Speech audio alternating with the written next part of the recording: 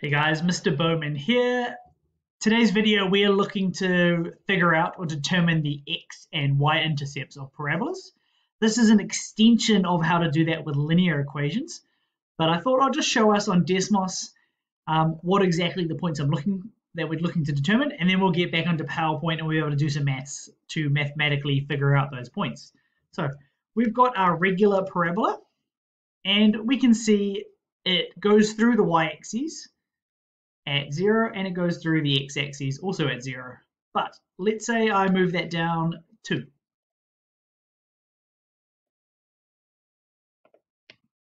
So I move that down 2 now.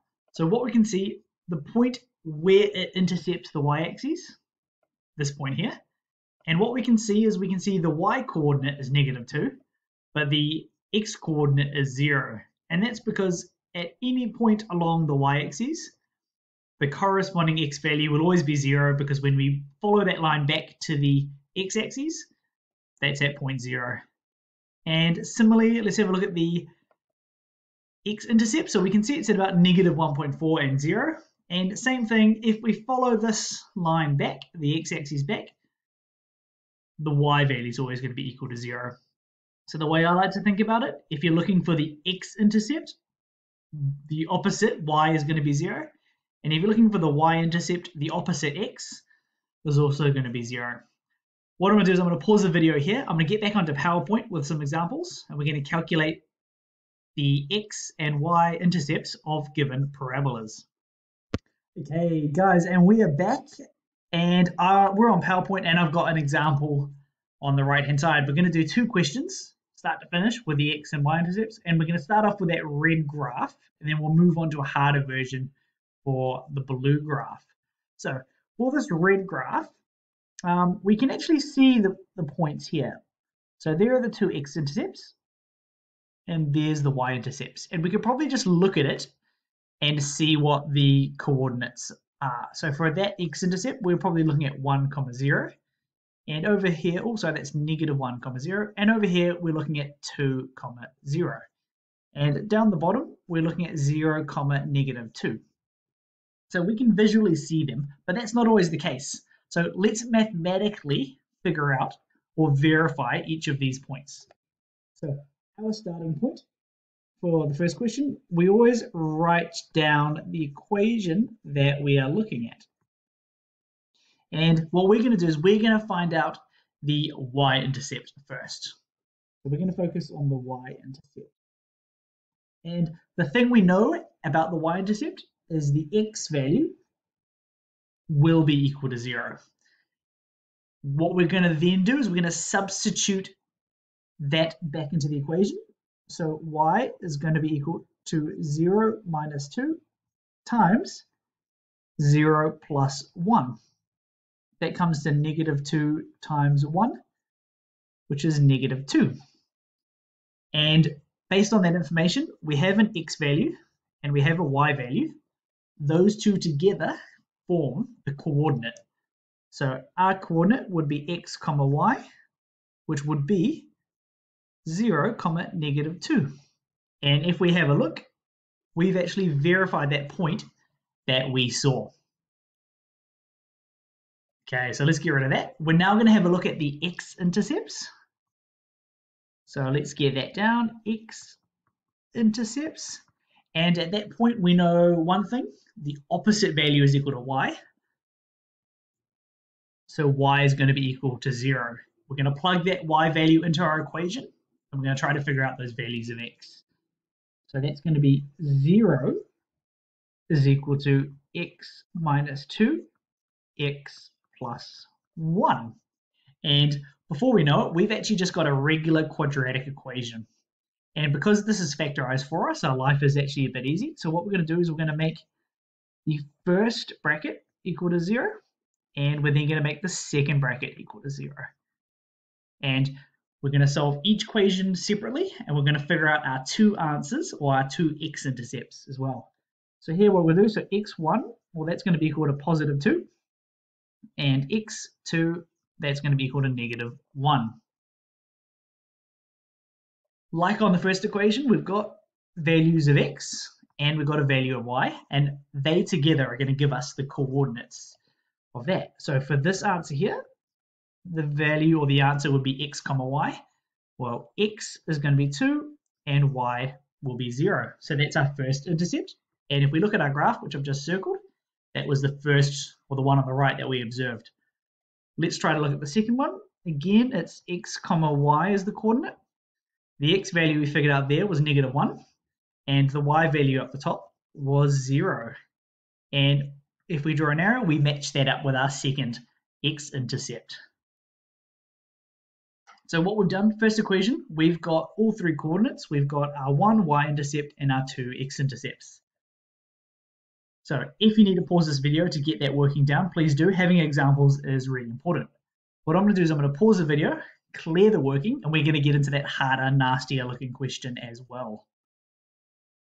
Okay, guys, we're back. We're now looking at the harder blue example. And just like what we did for the previous example, we want to just observe the graph just to see if we can figure out what the intercepts are.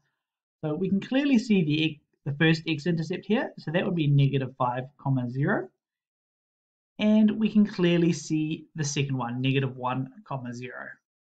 What's less clear is the y-intercept. So not quite sure what that is, but it does look like, or maybe that's, I don't know, -2 2/3. Looks about two-thirds of the way through.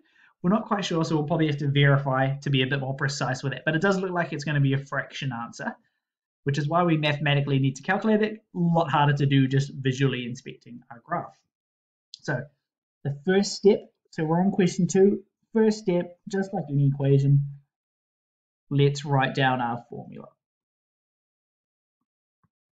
Okay, next step, let's focus on the ones that we want to do first. So let's have a look at the y-intercept, because that's normally easier to do. So at the y-intercept, we know that x is going to be equal to 0. So we're going to substitute 0 into our equation, and then we're going to try to solve for y. So let's do that. So y is going to be equal to -1/2 times 0 plus 3. So I've added in the 0 where the x should have been. That's going to be squared, and then we're going to add 2. So 0 plus 3, that's 3. And if we're going to square that, that becomes 9. So that's going to become -1/2 times 9 plus 2. -1/2 times 9, well, that's going to be -4.5. We're going to add the 2, and then y is going to be equal to -2.5. And that's our corresponding y value. So we've now got a y value, and we had an x value up the top. That's enough information to find the exact coordinate of that intercept. So our intercept is always x comma y, which is going to be 0, -2.5. And if you compare that with our prediction, well, we knew it was going to be a fraction or a decimal, and we were pretty close, but we were a little bit off as well. And that's an example of why we need to mathematically calculate it, because sometimes you can't accurately figure it out just by looking at the graph. So that's the y-intercept. Let's now flip over to the x-intercept. And at the x-intercept, we know that the y value is going to be 0. So the opposite values are always equal to 0. Let's put that into our equation. So 0 is equal to -1/2 x plus 3 squared plus 2. So we now need to go through and mathematically solve this equation. So first step, let's move that plus 2 to the other side. So that's going to become -2 of -1/2 of x plus 3 squared. So I am thinking we are going to run out of room, so we're probably going to use the space up top as well. The step after that, we need to get rid of that multiplication up front.